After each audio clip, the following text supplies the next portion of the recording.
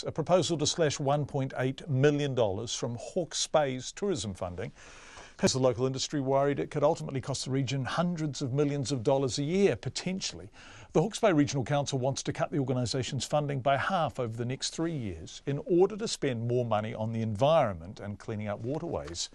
But tourism operators say the plan will cost them and the region's economy dearly. Here's our Hawke's Bay reporter, Anusha Bradley. It's been a big weekend in the Hawke's Bay for the tourism industry, with the Horse of the Year competition, a free concert at Napier Soundshell and the docking of the biggest ever cruise ship to New Zealand. And while the owner of cottages on St Andrews and Havelock North, Diane Ross, has been flat off her feet, the proposal to cut Hawke's Bay tourism's funding by $1.8 million over the next 3 years has her incensed. It would definitely have an impact. It would have an impact on all businesses. Hawke's Bay is just absolutely thriving and growing rapidly. And now when everything's going well, let's just take all the money away from them. And I just don't understand the rationale. Tourism employs more than 6,000 people in Hawke's Bay, and visitors spent $630 million last year, which is about 8% of the region's GDP. Hi. Hi Neil, how are you? I'm very well, thank you.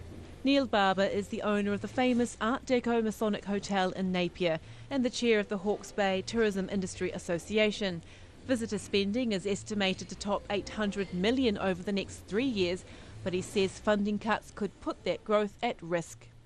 It most certainly is. No other region that is facing a decrease in funding, which seems quite inequitable. It won't fall off dramatically overnight, but it will with time. No investment in tourism funding, and then a marked decline in visitor numbers and visitor spending. Speaking from Melbourne, the chair of the Hawke's Bay Regional Council, Rex Graham, says Tourism Hawke's Bay's funding was increased by $1.8 million 2 years ago to get it off the ground. He says it worked well, and now it's time for the industry to stand on its own 2 feet. It was a very close vote whether they continue to get it or not.